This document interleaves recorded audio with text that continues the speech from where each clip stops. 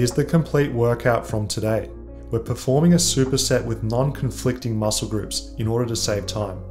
Rest 1 minute between unilateral exercises and around 2 minutes between exercise pairs. We're doing a total of 27 sets. If done authentically, you're going to be roasted. That's why we're not doing anything extra. The dumbbell overhead press is a perfect exercise for upper body gains. Overhead press helps growing bigger and stronger shoulders, particularly the anterior or front delts. Regarding technique, you want to be using an elbow position aligned with the scapular plane, aka tucked or 45 degrees. Proper technique doesn't end there. We want to get those elbows straight and shoulders shrugged up at the top. Emphasizing the lockout forces optimal muscle and strength gain when going overhead. Lastly, it's an overhead press, so we want to treat it as a vertical movement. Without the luxury of machines or heavy weights, going unilateral is the answer. Split squats are excellent for getting an effective, minimalist workout. Going single leg ups the intensity quite significantly. A wider stance vertical shin split squat emphasizes the posterior chain. This is excellent for those wanting more glute and hamstring. A narrow stance and inclined shin angle emphasize the anterior chain. Do you want to grow those quads bigger? This is your go-to exercise variation. The optimal setup is holding the dumbbell in one arm and bracing with the other. This eliminates the balance aspect and allows us to push the intensity higher. Now we can focus on using perfect technique and simply doing the work required. Aim for 90 degrees of hip flexion when squatting down, or knee level with hip. For most people, this range of motion will be sufficient to stretch, stimulate, and progress. Let's return to an upper body exercise with single arm rows. Rows are a pulling movement targeting the back, posterior shoulders, and also biceps. You watching at home are probably following along without heavy weights. Being strict with form and setup is the best way to up the intensity. Bracing the body with the hand increases stability without unnecessary torso fatigue. Don't worry, that's going to come later in Romanian deadlifts. Next, doing single arm exercise is always a great idea for enhancing symmetry or reducing side to side differences. You should look at our minimal training environment as an opportunity to use dominant technique and tempo. I'm getting a huge stretch and mindful squeeze. There's no swinging around or unnecessary momentum to hoist the weights up. The back, shoulder, and bicep are all doing their job when tempo, technique, and effort align. Minimizing extraneous body movements keeps the tension on the back, shoulder, and arm. Very important. The big tip you should apply is always start each workout, each set, with the weaker side first before switching. Let's continue with the infamous push-up, a calisthenics classic. The dumbbell push-up is going to increase range of motion and effectiveness. How wide you set the dumbbells matters for emphasizing different muscle groups. If you want to target the triceps or arms, use a shoulder width grip and tucked elbow orientation. If the goal is hitting chest, take the dumbbells wider apart. The dumbbell neutral grip is also much friendlier on the wrists and requires less mobility. Hello pain-free reps. Additionally, the hand elevation allows the shoulder girdle to undergo a deeper range of motion, deeper stretch, and deeper gains.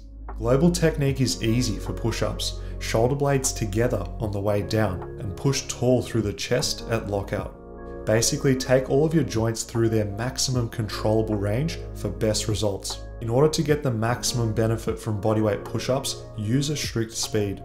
Controlled negatives, very brief pause in the deep stretch, and fast on the way up.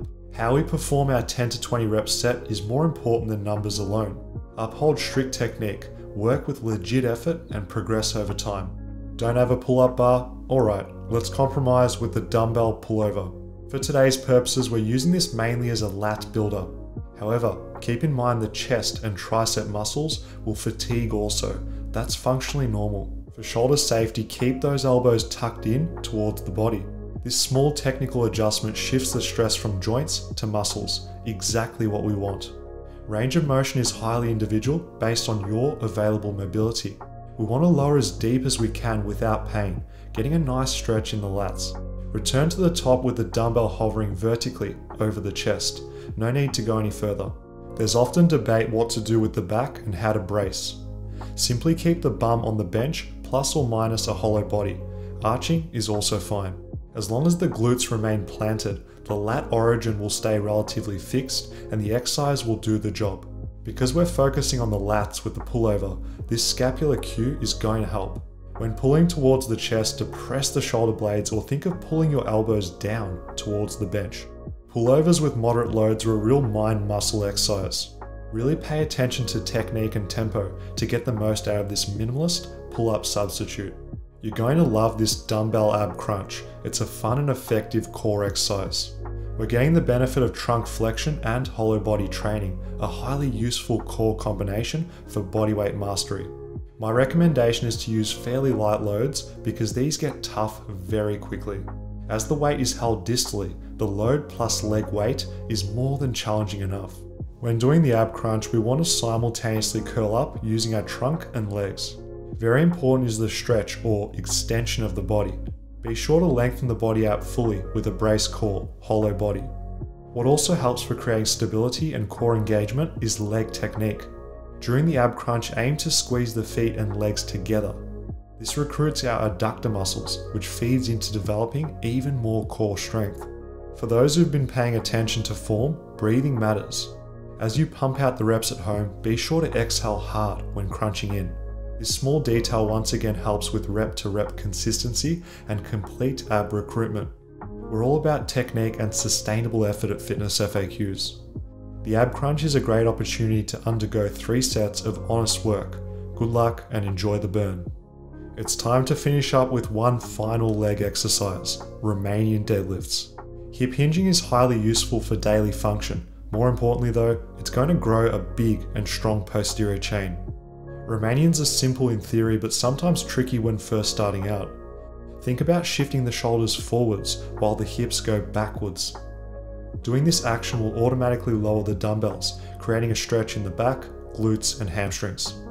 Use maximum depth while maintaining a natural or neutral curve in the lower back. When this area feels like it's going to bend forward, that's the limit of your range of motion. For most people, this will be around mid to lower shin. That's normal. When all is applied correctly, the amount of knee bend should be comparable from top to bottom. A fixed knee makes Romanians effective for targeting the posterior chain at the hip. Remember, these are deadlifts and not squats. There's a huge difference in technique. Lastly, be sure to keep the dumbbells close to the body for future-proofing technique. Romanians benefit most from a 3-second negative, a pause, followed by an explosive hip thrusting concentric.